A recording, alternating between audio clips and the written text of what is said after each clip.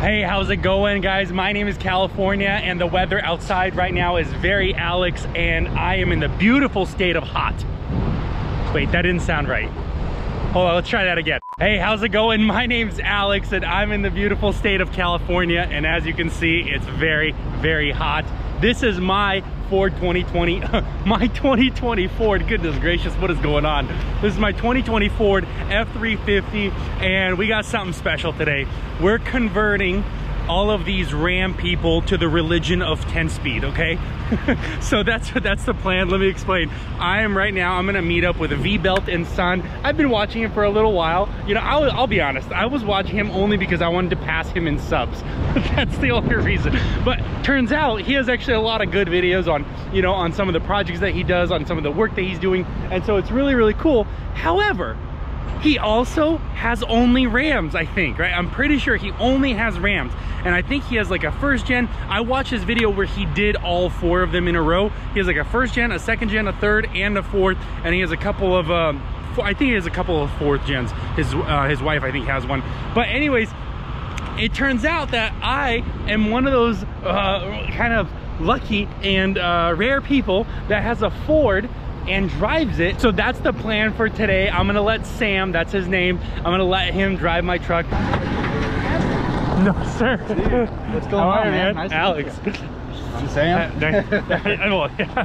All right, you know, one of these axles is new and one of them is not. Based on how the wheels are, which one do you think that one is? I'm gonna say that one's a new one. Right, yeah. It's funny because like 2 days ago, I had another tire chew up all the way on the inside, and I'm like, bro, this thing is on its way out. Like, it's so... It's literally, that's why the cop pulled me over. He's like, cause your trailer looks kind of funny, man. You know what I mean? Yeah, like, I heard him say that. I was right. like, what? Yeah. I was like, what the hell? That's such a... And I had 12,000 pounds, just like I do right now. Yeah, 12,000? Yeah. Hey, I already ordered the new trailer, okay? What'd you get? A Diamond C. Did you? No, I'm kidding. I would never get a Diamond C. They don't make Diamond Cs in 40-footers. Dude, yeah, they do. They don't make them in non-CDL. Bull crap. Dude, I was talking to Diamond C. Hold on. I'll order it for you. Okay, hold on. The VP? Hold on. I was talking to Diamond C for like a month. Really? Before I got this one. And it was 2 issues. First of all, they forced me to get bigger axles if I want. They wouldn't do 7,000 pound axles. Dude, you can put whatever, they'll rate it for what you want. But I want the parts availability from a 7,000 pound axle. That's the main thing. Nobody has 8K anything. If you got 8s, then you're not going to be breaking them. So good point. Good point. But here's the thing. I asked him, I'm like, hey, Big Tex is saying 7,000 pounds for a 40-footer. Can you be close to 7? He's like, no way. It's gonna be at least 8,000 pounds. No I'm like, way. I don't want to give up 1,000 pounds of freight. I'll tell you what, I'll drive. Okay, deal. And we'll put 30,000 behind the Ford. We'll see. We'll see. All right, we ready to party? Yeah, go ahead. You know the trailer is disconnected. This is like tunnel vision compared to Dodge. I feel like the roof is low. Well, that's because they reused the cab, right, from the F-150? Oh, okay. Right? Isn't the cab the same from the F-150 2 and 3? I think they are. And so this, like, when my brother got into the Ford, he's like, dude, this cab is way smaller than your Ram. It's definitely smaller. Guaranteed. But it's longer. You know what I mean? There's more room front to back, but it's narrower. So this is not an XLT, but it's like the XT. No, this isn't. It says XLT right on the thing. Oh, you don't got no power though. Right. No power. What you calling? Seats.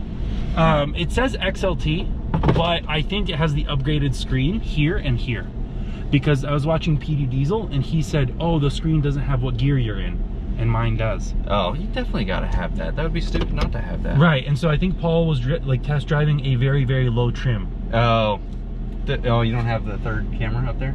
No. Do you have the drop the tailgate function? No. We got Tommy. There we go. Now you have it. There we go. You want to back it up to it? No, dude, you got it. All right. Hopefully it's high enough. Oh, the good old Ford.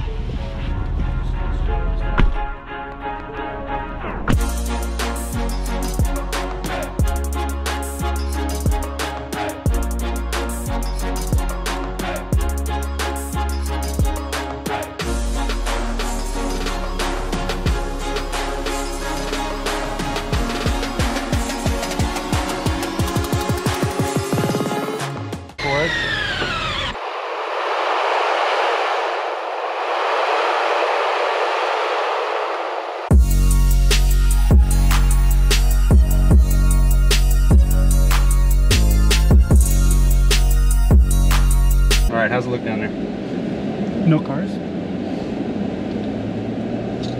Come on, Ford. I will say this, it's a lot spongier. I said that earlier on the camera. It's a lot spongier than my Dodge or Ram. Okay. So, third gear, just ripping up this little hill. And drive.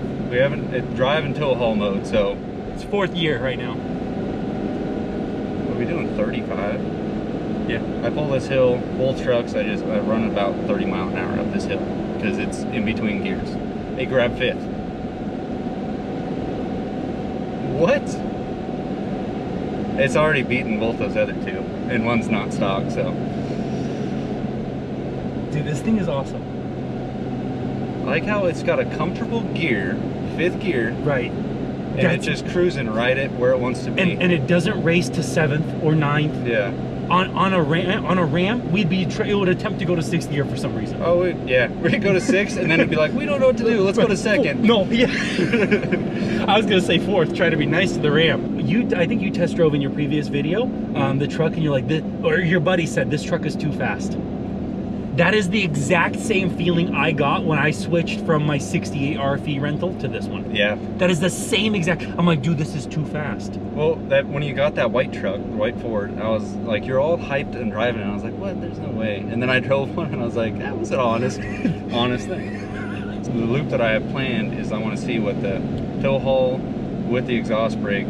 Oh, the exhaust brake is garbage. Is it? Yes. There's some people, they would say, like I had more people saying it was garbage versus more people saying it was like, yeah, it's not bad, it's comparable. And I was like, I kind of doubt that. So here's what I can say about the exhaust brake, okay? Mm-hmm. You need it to shift really aggressively down. Yeah. It does not do that on its own. It might shift from 10th to 8th, but where you really feel it slowing down is in 6th.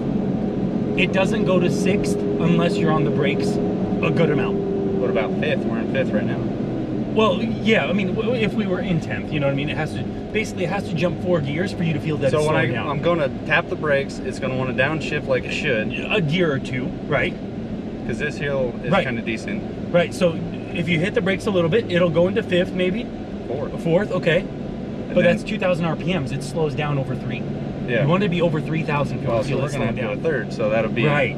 That's pretty... So, and that's my only issue, which I think they could fix in a tune. If they tune it like max tow haul or most aggressive exhaust brake, they could solve that and just go straight from 10th. Usually I'm going, 65 miles an hour, and it's in 10th at 65. Mm-hmm. And so it goes from 10th to 8th. If they tuned it in a max tow haul situation, it should go from 10th to 6th. Is the exhaust brake on right now? Yes, it is. That's the one right there. The first button right by the mileage. That's it. That's engine brake. Now we're in regular, like 2nd. Right, because it only slows down over 3,000 RPMs. Look, right there. Now you can feel. You should be able to feel it a little bit here. A little bit. It's still pushing this shit out. Right. Of us. Right. Wow. That's pushing us hard. Right. Okay. That is the biggest issue that I have, and that will make or break the thing. Like, we're towing with hydraulic disc brakes on the Diamond C. It will stop us just by itself. But I want to go over here and just check, see how the brakes are. Okay, let's check them hubs. They're hot. Yeah, they're hot. Coming down that hill, just one run with the Ford, they got hot. And running the RPMs up pretty damn good. Ooh, those are hotter than I've ever had them with mine. Yeah. Ford, everybody was right. It's got the power, but it doesn't have the brakes. All right, you ready to see how much this thing weighs? I'm kind of curious too, because I'm kind of guessing. Right. So, fingers crossed that they are still open. I'll run in and get this.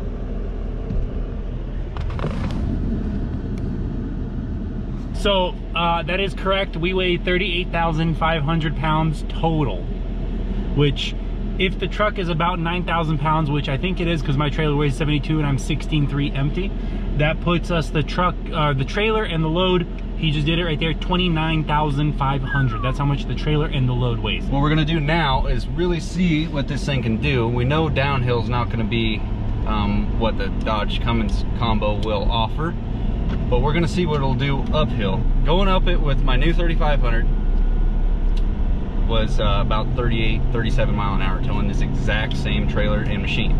And then with my 08, which people get confused why the 08's faster than the new one, is, well, it's got some go fast parts underneath it. It does it at 45 mile an hour. Okay. So we'll see if we can get 55 out of this one. And that's the towing speed limit? Yeah. Okay. So we'll cruise down there. We got a little bit of a drive to do that. Okay, so we're climbing the hill that you said you do it in 45 miles an hour? Give or take, if traffic allows us to. Right, so we're doing 55, 56, 57, something like that? That fan just makes it seem like it's just really trying, but it's at 2,300 RPM right now. Right, and that's actually really low. Are you all the way down? It's all the way down. Okay. I don't want to get too grouchy going up this corner. Oh, no way. I'll try to, oh no.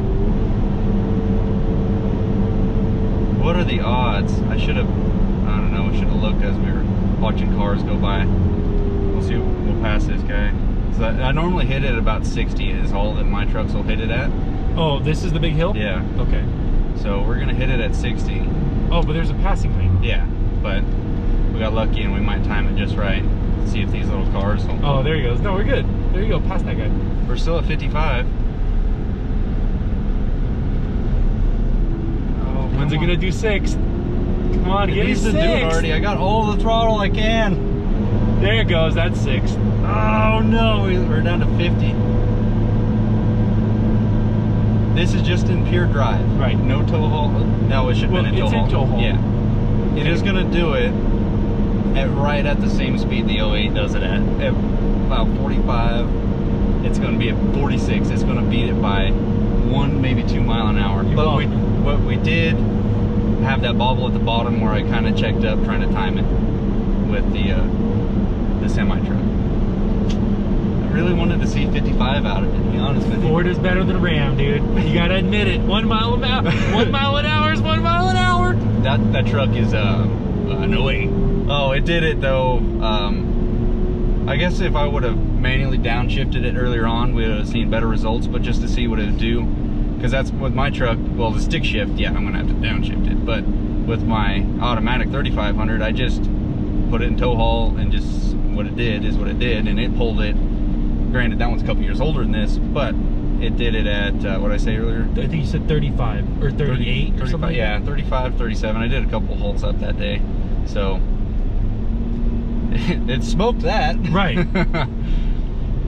So much better than the 35, slightly better than the 55, but with a bunch of go fast parts. Yeah, yeah.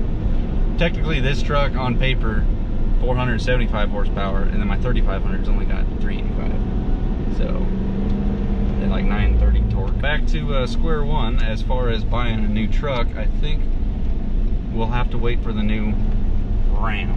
Right.